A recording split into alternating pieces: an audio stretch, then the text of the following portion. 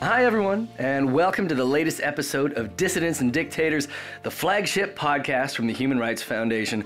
My name is Casey Michelle, and alongside my laryngitic co-host, Elisha Maldonado. Try to say hi, Elisha. Hello, everybody.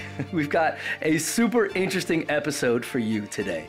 We are joined by Karim Zidan, our resident expert on all things sports and dictatorships here at the Human Rights Foundation. We're going to be chatting about that relationship and how things have evolved in this space. We're also going to be chatting about why the term sports washing might even be outdated at this point. So stay tuned because we got a lot to discuss. So Elisha, how you doing today? I'm doing fantastically. What happened to your voice? I don't know. It just decided to slowly disappear over the course of 2 weeks. We had our staff retreat in Austin. I couldn't speak at all. And I would like you to know how painful it was to not be able to sing Dolly Parton's Jolene, and our colleague Alex Lee instead talked it out. Yeah, I've never heard Jolene in monotone before. Jolene, like that. Karim, do you have a go-to karaoke song on your end? I guess I've never karaoke'd with you before. Oh, I'm going to be the one who's not fun right now and say I don't even like karaoke. Ooh. Listen, this is an HRF staple now. And I assume you say that because instead you find covering and writing about the nexus between sports and dictatorship so fun. Is that accurate? Oh, somehow you managed to make me sound even less fun, Kate. Way to take that and make it even worse for me. let's turn the conversation in clearly the most fun direction of all and talk about this topic. And we haven't had any guests on the podcast before talking about this relationship between sports and dictators. I know there are a few folks that are getting more interested in this space, but I mean, Karim, my understanding is you've been doing this for a long time, even prior to joining HRF as a fellow. How did you get started in this obviously interesting and evolving space? It's interesting, Casey, honestly, because it feels, now that I talk about it all these years later, it sort of feels bizarrely like an origin story of sorts, because a lot of this stuff happened so organically and naturally. I wish I could tell you that, I always had this idea of wanting to cover sports and politics in this intersection. That's simply not true. I mean, a lot of this stuff happened to me, at least that shaped my understanding of the world, happened to me when I was a teenager. So I'll give you an example. I lived and grew up in Egypt, and I had returned from Bahrain, which is where my parents were living at the time. Both immigrants that were, just working there. That's as you do when you're from Egypt at the time, especially the economy was not fantastic. So there were a lot of people immigrating abroad into the Gulf region in particular. So we returned, my mother and I and my brother, around when I was 15 years old. And I really got into football at that point. I mean, Egyptian pastime, really. You can't be a young Egyptian man and not be a fan of football. And I really became a fan of sort of the most popular club in Egypt at the time, which was known as Al Ahly. Mm-hmm. And Al Ahly is still one of the most popular clubs in all of Africa, one of the most successful clubs in all of Africa. So I really took on this idea of wanting to support this team and wanted to actually attend football games. I'd never done so in my life. So I started going to Cairo Stadium, and I would go with my cousins, some family members who were part of this group called the Ultras. Now, the Ultras that were attached to Al Ahly weren't like a lot of the Ultras you might have heard of elsewhere, where they have sort of fascist roots and can be very xenophobic and homophobic. Skinheads, and stuff like neo-Nazis, that type. Exactly. Right. This was very, very different, really. In 2007, the Ultras Ahlawi formed in Egypt, which is funny enough, the year I returned to Cairo as well. So all this sort of is coming together all at once. They formed because young Egyptians didn't really have a space to have their voices heard, really. You were living under an authoritarian regime, a military dictatorship at the time of Hosni Mubarak.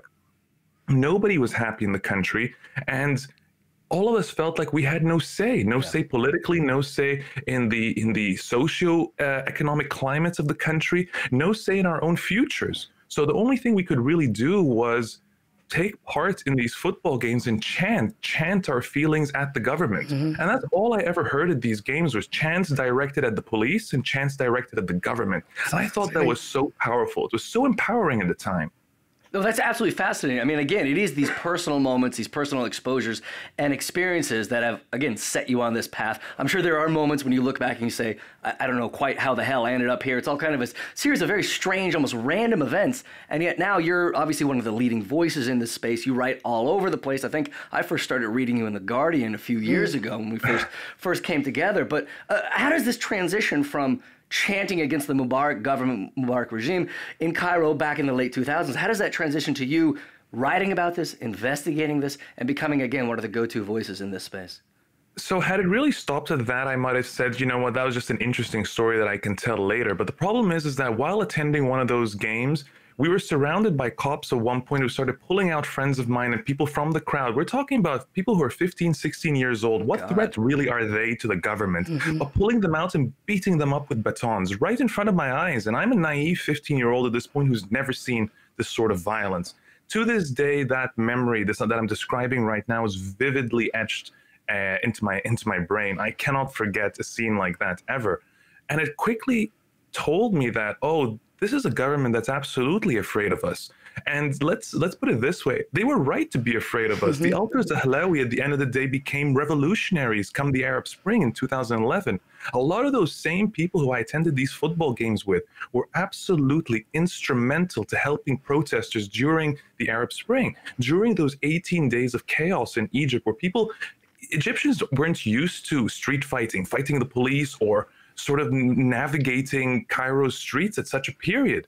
But the Ultras they had that kind of experience fighting the police at the time. So they knew exactly what they do. They knew how to avoid, tear gas and how to handle that situation as well. There were Egypt's first female presidential candidate, Boussaina Kamel, later claimed that the Ultras were responsible for saving her life during the revolution. Wow. That's very, very significant to me. The power of football as a political tool and the power of football fans to voice their opinions and to change the fate of a country in its entirety. And Egypt's not the only example of this, but I got to live and view this example myself. Eventually, I did get into becoming a journalist. I studied in Canada at the University of Toronto. I became a journalist, but my focus at the time really was sports. And I thought to myself, well, let's see what I can do in this world. I really wanted to write for a living. That's what I love doing. I love writing. And You're really great at it. You are a very good writer, Karim. I appreciate that. Thank you. And that's really what I wanted to do with myself. So I decided, okay, let's give this a try and let's see if sports can be sort of my into this world. Within a few months of joining a website called Bloody Elbow, where I was writing about mixed martial arts, I interviewed a Russian businessman, sort of like a low-tier oligarch, who was running sort of Russia's oldest MMA organization at the time. And in the middle of our interview, he just stops the interview and through a translator tells me, hey, I like your voice a lot, by the way. Would you like to come do English commentary for us in Russia? And again, at this point, I'm 22, 23 years old, wide-eyed, ready to see the world, and definitely not going to be saying no to any opportunities at that point. So I said yes. And for the next 2.5 to 3 years, I did so many trips to Russia. I think I did 13, 14 trips back and forth, seeing Azerbaijan as well, and Georgia. I went all over the place. In Russia, I went to Ingushetia and the North Caucasus. I really got to see quite a bit of the country, Orenburg, Kazan, all these places that I truly don't think I ever would have visited. It's not just a matter of going to St. Petersburg and Moscow. And that period, to sort of sum this up a bit quickly here, that period really was very pivotal for me because it was while I was in Russia that I started learning about how sports and politics interact in this country, the role that oligarchs play in sort of manipulating various sports leagues. Why are certain oligarchs investing in, say, combat sports? Well, it turns out it's to earn favoritism with Vladimir Putin. And then, of course, the story that ended up sort of breaking me into the space and really helping me build my name was reporting on Chechen dictator Ramzan Kadyrov. Now, Kadyrov at the time had just started, and I'll talk about, again, a chance of fate here. The year I started going to Russia, 2014, just so happened to be the year that Kadyrov formed this mixed martial arts fight club. And he was trying to get this sort of attention on him and sort of put Chechen fighters into the UFC. And at the same time, he was actually using this fight club to funnel fighters who weren't going to be successful in the octagon into his private army at the time, a private army that he's now using in Russia's invasion of Ukraine. So this is a story that continued to be relevant years later, and it helped sort of build my name as a journalist and investigative reporter covering the intersection of sports and politics. But honestly, guys, this was not something I planned to do in my life. So, but this was the transition period for you, because you were just talking a moment ago, these ultras are an anti-authoritarian, even democratic movement on the ground fighting against the regime in Cairo. And of course, we don't have all the time in the world to talk about sports as a democratizing force around the globe. But now you see early mid-2010s, kind of the flip side of that, the inverse of that, how sports can and have been used as a means to an end for dictators, for entrenching their regimes, for currying favor with those higher-ups that are demolishing democracy around the world. Yeah, absolutely. Karim, you've been working on a multi-part series for HRF, a blog series, on the history of sports washing, analyzing its ancient roots, which I think is so fascinating. Of course, its popularity among dictators, in the 20th century now. Can you try to distill what is a long 5-part series down kind of succinctly and talk about the ancient roots and all that fun stuff? Right now it's a 5-part series, and originally when I pitched it, it was a 3 to 4-part series, and really who knows where we'll be by the time this series is done, because there are so many fascinating examples, even for me, somebody who's spent so much time sort of in this space at this point. I'm still learning, constantly learning. There's nothing I love more than the idea that I don't know it all. I'm about to continue to keep learning. At least I find that super fascinating. So it's been an opportunity for me to expand my own knowledge. So I'm really hoping it becomes a resource that's useful to others as well. Because it's so good. When we talk about the intersection of sports and politics, it's so easy for people to put out these op-eds and just write things like sports and politics should not mix, and then create an ambiguous straw man argument built off nothing whatsoever. But let me give you the proof that tells you that there has been an inextricable link between sports and politics dating back thousands and thousands of years. Now, another thing is when you read an academic piece talking about, say, the concept of sports washing. And now, to define sports washing for our listeners, sports washing is a term that describes how authoritarian regimes and governments in general deploy sports as a tool to distract from human rights abuses. Now, when people started writing these articles about sports washing, including academics, they would give sort of this throwaway line saying sports washing has taken place since the time of the ancient Greeks. Now, that always bothered me a little bit as an Egyptian, because and my wife makes fun of me for this all the time, telling me, just because you're Egyptian, you can't just get to say that everything started in Egypt. But let me make a case for why sports washing and there's an argument there. The floor is yours. Started in Egypt. If you can find an argument for how it predates Egypt, I'm all ears. But the earliest example I have found personally is Ramses II, actually. So Ramses II used to host these great wrestling matches, and there are hieroglyphs now that show this and represent these matches. And he would bring his Nubian king, so the Nubian king, of course, Egypt's rival at the time in Nubia, he'd bring them over for the display. So you'd have a Nubian wrestler and you'd have an Egyptian wrestler, and they would compete to show supremacy. Now, this was Ramses's way of showing that Egypt was the great and the mighty, because in all these examples in the hieroglyphs, Egypt was victorious. But you should also know that Egypt never wrote down anything that was negative about it. So even the death of a pharaoh, that's never down in the hieroglyphs either. You know a pharaoh has died when suddenly the name of a different pharaoh is up there instead. So Egypt was always fantastic at the propaganda. So it doesn't really surprise me at all that all this sort of has its roots. Sports diplomacy, let's say, can have its roots in Egypt. And of course, there are examples from ancient Greece. There are examples in ancient Rome. Rome was well known for the concept of bread and circuses, literally using entertainment as a form of distraction and as a way to sort of tame your population. This is something that we continue to see, right? But what I also wanted people to understand through this series, which really takes us through, the modern world into World War I and II and the rise of fascism. Beyond that, the military juntas that emerged in the 60s, 70s, and 80s, and how they were influential in the World Cup and elsewhere. We're going to be talking a lot about in future editions about, the rise of Russia and the Soviet Union, what Russia's doing in modern times with sports, what Russia continues to do, even right now, amidst an invasion of Ukraine. And then, of course, I'm planning an entire chapter on this, let's say at this point, that's going to focus specifically on the rise of sovereign wealth funds as well, especially in the Arab states in the Persian Gulf. Right now, we're talking the Saudi Arabias, the United Arab Emirates, Qatar, and Bahrain, and how they're utilizing these state-funded mechanisms to invest in sports and really create new platforms for nation building. Right. Now, the problem is, I'm really hoping that this message comes across here, is that we really are hoping to go beyond the term sports washing. Now, there's a reason for this. There's quite a few reasons, but it's bothered me for a while that we seem to be able to encapsulate and sum up this very complex concept with a lot of different contexts here into one keyword. Now, I understand how these can be useful at times, especially since sports washing is such a popular term right now. It feels like everybody has understood it. So it served its purpose. And let me be the first to say that sports washing still exists. The concept of reputation laundering, that is absolutely a facet of what we're seeing authoritarian regimes do. But I make the case now that it goes far beyond that. And as a matter of fact, even historically speaking, different countries have utilized sports for different means. It's not always about distracting from human rights abuses.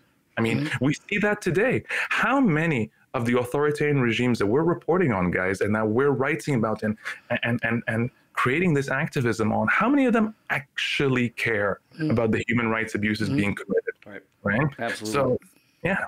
So, Karim, do you have a new term you've been toying with? Anything you can preview for listeners today about something that may encapsulate? And I ask that because, you know, I'm fascinated in how this space has developed even since you began covering this. I know you just mentioned a moment ago sovereign wealth funds. Obviously, those have exploded. Over the past 20 years or so. I did not realize that there was the intersection of these sovereign wealth funds and sports, and obviously the relationship with the dictatorships themselves. How has the space evolved for on your end as you've been investigating and observing, even over the past few years? Are there trends we are still missing? Are there developments we have overlooked? How has this changed even just in the past few years? I think what was really interesting is just in the time that I've done sort of reporting. So say I started my career around 2014. So say we've been here for a decade now, me sort of doing this type of reporting. Well, in 2014, we were at the stage of sports and politics do not mix. That was the primary narrative. So anytime I wrote something like this, people were saying, well, you're just bringing in your own perspective. This doesn't really matter. This is not true, et cetera, et cetera. By 2015 was the first time we hear the term sports washing. It was during a sports event in Baku, as a matter of fact. So in Azerbaijan. So we owe Azerbaijan and Azerbaijan's authoritarian regime for this sort of term being used to sort of describe what's happening. Yeah, huge thanks to the Aliyev regime right there. You said 2017? The Aliyev regime, exactly. Now, that's a regime that definitely was looking to distract from human rights abuses. So I definitely think the term sports washing was very relevant there. And slowly we see the rise of this term. And we see how this term is being applied over the next few years. Actually, articles coming up and saying, well, look, Saudi Arabia is starting this Vision 2030 blueprint, this master plan for its technocratic advancement. This is sports washing. That's sort of what we were getting to. But as I continue to report on these topics, and because I didn't focus on one specific country or one specific sport, really my coverage is on whatever interests me at that specific moment or what I find most relevant at the time. That context matters. Different countries were applying different things. I didn't find, for instance, that Saudi Arabia was really doing this to distract from human rights abuses, especially post the assassination of Jamal Khashoggi. Now, maybe before that, there was still an opportunity for Mohammed bin Salman himself, while he was on this sort of reform campaign in the United States and elsewhere, presenting himself as this reformed leader, the future of Saudi Arabia. Instead of focusing on that, once it became clear that the jig was up following the assassination of Khashoggi, he changed tactics entirely. We saw at that point the focus turned towards restructuring the sports and entertainment authority so that you have a sports minister in Saudi Arabia, which you didn't actually have before, and that you had an entertainment, let's say, czar, and that's Turkish Sheikh right now. He became in charge of bringing in things like the WWE, these big boxing events, these extravaganza showcases that Saudi Arabia was attempting to host. They started going far more on the offensive, attempting to secure hosting massive tournaments like the World Cup, the Asian Championships in football. This move on the offensive was really for them to develop this nation branding tactic and to also work domestically. Saudi Arabia's intentions weren't just to reshape how countries view them or to eliminate this idea that there was a reputation that needed to launder. They were working towards nation branding and changing their own perception domestically. Mm-hmm. Now, that's what football really plays a role in for Saudi Arabia. You have a country that was building its own domestic league, bringing in these massive celebrities into the country, like Cristiano Ronaldo, one of the most famous names in the world, to play in Saudi Arabia. Now, why do they do things like this? Again, this goes back to the Rome's bread and circuses, in my opinion, where you're distracting and taming the population. And why would you do something like that? Because bin Salman is aware of things that have happened in Egypt and elsewhere. What happens when you allow football fans to run free, to develop their ideas, and to gain confidence of each other and find empowerment in their own voices? He wants nothing of the sort. So you have this constant tension emerging in this relationship between sports and dictators, sports and politics. Again, it's two sides of the same coin. MBS, again, perfectly aware of the example just, what was it now, 12, 13 years ago that he saw play out with Mubarak, doing what he can to avoid this. I wanted to stay on Saudi for a moment, because I think if a lot of folks are kind of generally following the news, maybe their exposure to sports washing, for the lack of a better term, these days is because of Saudi, and especially what Riyadh is doing in the golfing space and in the tennis space. Can you give us a brief, just kind of 30-second run through of what Saudi has been doing? And then my follow-up question is anyone else, and I hesitate to use this term because I don't want it to have any kind of positive connotation, but innovating in the way that Saudi is in this space? Again, obviously they have deeper pockets than most, but is anyone else kind of leading these new efforts, this new crafting, these new ideas that we've seen out of Saudi? You asked some fantastic questions there, Casey. So to summarize what Saudi is doing here, in many ways, this is an unprecedented sports drive at the end of the day, where what we're watching is Saudi assume complete takeovers of sports, actually, from massive investments in boxing to a creation of a golf league to rival the PGA, and then an attempt to merge the two entities together that is yet to be completed, throwing money at the sport of tennis to sort of take control and to influence the top non-Grand Slam tennis events out there, what they call the Masters 1000s events. This is very significant steps that very few countries have actually taken outside of the Western world. This idea that you can infiltrate a sport and just throw money at it and that people are going to be lured in by that is a tactic that's really working very well for Saudi Arabia. But this is a long-standing Saudi tactic outside of sports. It's what's called checkbook diplomacy. Saudi Arabia has long utilized this tactic of, we're going to write a big enough check that you're going to have to come crawling on your hands and knees to take it anyway, whether you like us or not. That's something that they've been very, very good at. I say this again as an Egyptian who's watched this happen to my country and continue to happen to my country. Saudi Arabia buys Egypt up piecemeal. It's that simple for them now. Egypt's in a desperate state. It's a vulnerable country with a currency crisis and massive accumulating debt in the country. Saudi sees an opportunity, sees that vulnerability and takes advantage of it. This is happening in sports too. A lot of these sports are actually extremely vulnerable. I mentioned boxing. Boxing's top promoters refuse to work together. They refuse to come together to make the biggest fights that they could, because that's the way boxing operates. It's not just one giant league. You've got a lot of these independent promoters and contractors that have contracts with specific fighters, and they come together to come to deals for specific events. Saudi Arabia and Turkish Sheikh, the head of the General Entertainment Authority, just basically sat down a lot of these promoters and said, hey, look, I've got enough money to make you all happy. Let's start working together. And that's exactly what they did. You've got these promoters who were famous rivals, by the way, famous rivals, sitting together with smiles on their faces with Turkish Sheikh just in the middle of them, like the big puppeteer he is now. And they're all calling him His Excellency. That's his new title in boxing. So he's elevated himself. Forget the nation branding. You've got individual branding taking place now. The creation of cults of personalities outside of Mohammed bin Salman as well in Saudi Arabia. That's what just one sport, boxing, is doing for Saudi Arabia right now. Let's not even think about what they're going to get in terms of advantages when they host the World Cup, right? 2034, right? In 2034. Right. Exactly. It's not 100% finalized yet, but there's absolutely nothing standing in their way. So Saudi Arabia is a fascinating case study because they are doing it at a level we haven't seen before in terms of the money being spent. Right. But I hesitate to say that nobody's doing similar things in Saudi Arabia. The truth is we're seeing the United Arab Emirates being very, very good at this tactic as well. As a matter of fact, the UAE is the country that, unlike the brash Saudi Arabia, they do things a bit more subtly. Let's put it that way. Yeah. And that almost makes them more dangerous in my eyes. Yeah. A few people know, for instance, that the UAE completely controls the sports of Brazilian Jiu-Jitsu. Like that's I had no idea.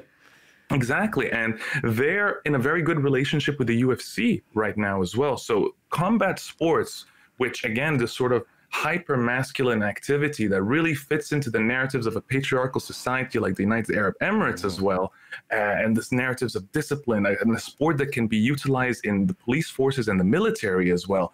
Again, very useful for the UAE. They're implementing this as a part of their own nation branding and their nation building process. So sports are fascinating. The relationship between various sports and authoritarian regimes are so fascinating for a variety of reasons, because it goes just beyond the narrative of, oh, how are we going to reveal ourselves to the West, or what sort of narrative do we want to give to the West. It's more about what narrative do they want to build for themselves domestically as well now. It's how they view themselves rather than how others view them. That's what makes it fascinating. Multiple audiences, multiple constituencies. Exactly. It's never just one reason. And again, getting back to why the term sports washing may itself be outdated at this point. Karim, maybe just a few final questions. Obviously, it doesn't always work out necessarily for the benefit of the regimes themselves. You know, you and I were talking off mic about the example of the NBA Africa program that has been going on for the past few years, and the relationship the National Basketball Association has built up with the Kagame regime as their preferred partner on the continent.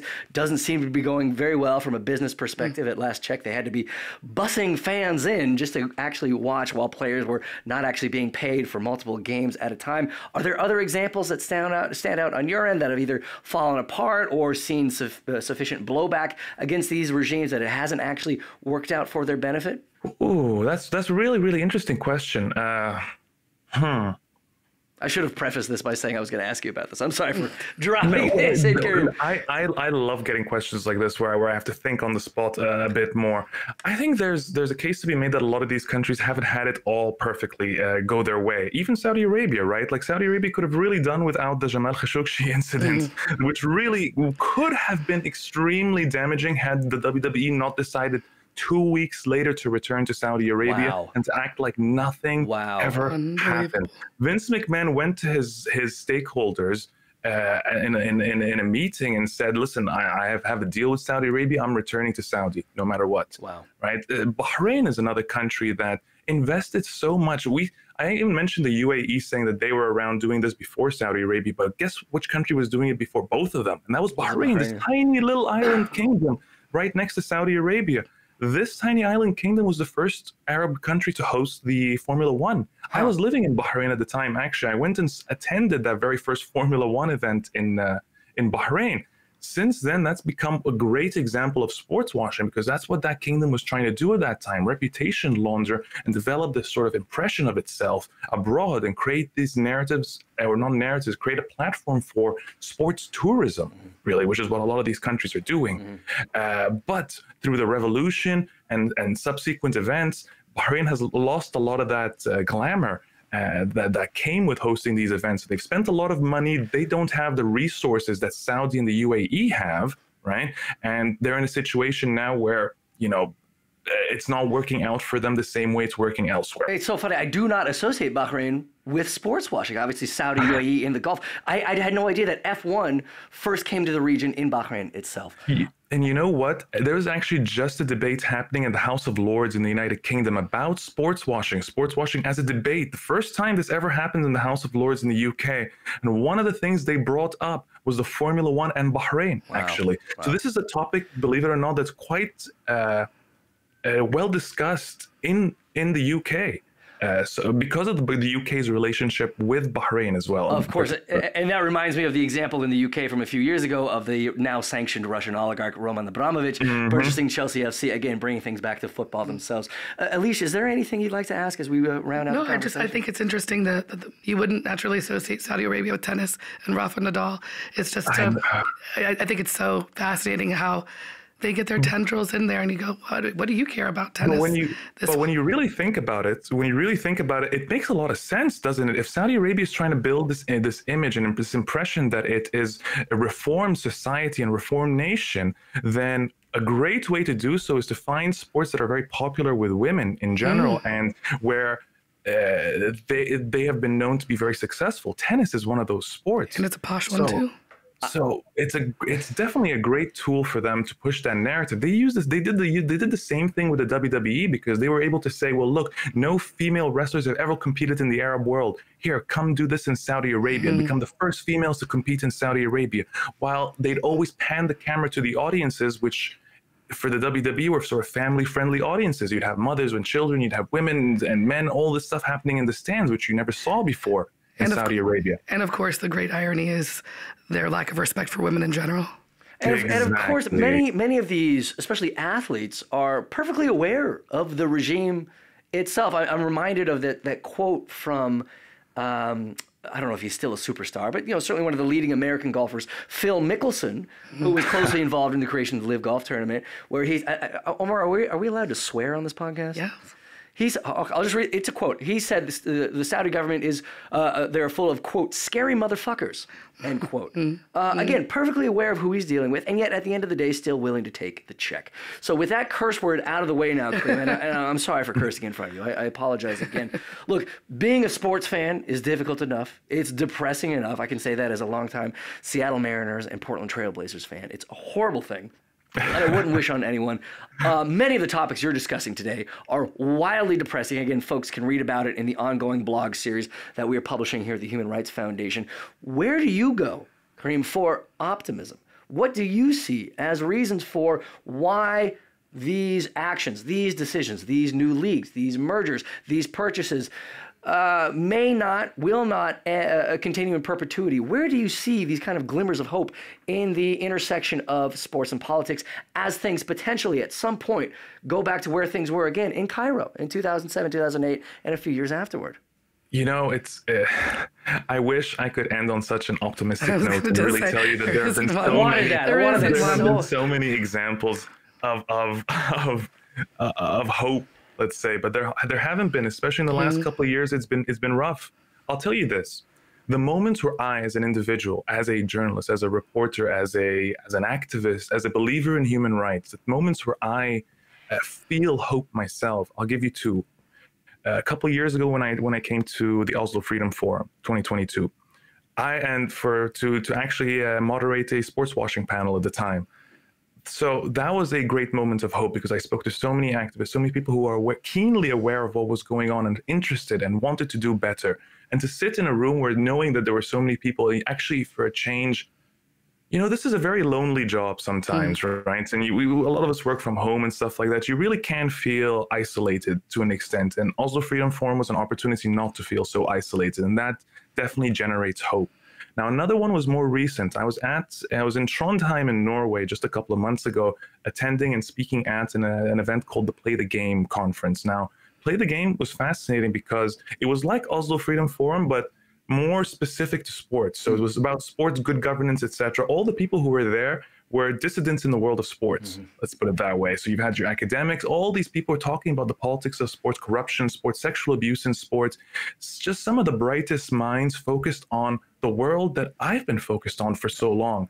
And to realize that there is actually a lot of people doing this in a lot of different languages, all who are keenly aware and supportive and ambitious and empathetic and humane individuals, that mattered, honestly, and that gave me hope as well. So it's interacting with other individuals and seeing other people do great work. That's what's giving me hope so far. If you're asking me what governments or institutions are giving me hope, I have no good answers for you there. We look elsewhere for hope. Of course.